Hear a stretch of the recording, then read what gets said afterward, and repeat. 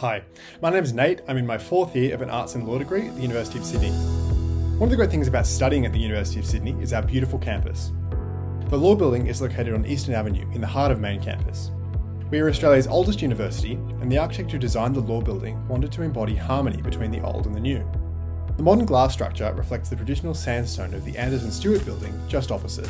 The school has also been designed to recognise the owners of the land on which the campus stands, the land of the Gadigal people of the Eora Nation.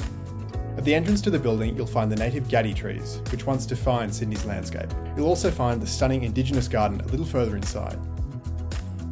But before you head inside, there's a rather unusual metal structure on the right of the entrance.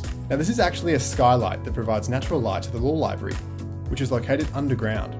If you're interested in law, a big part of your experience, and it's definitely a big part of mine, is studying and reading. So we have the law library, plus lots of purpose-built spaces for individual and group study. But it's not just about reading, you need to put the theory into practice. The moot court is one of those places where you can do that, where you simulate what it's like to prepare and deliver a case in court. We compete in programs like the Jessup Cup, where law students from around the world battle it out in an international mooting competition. The Cup has been running since 1960, and Sydney Law School holds the world record for the most victories, including in 2021, so we're also the current champions.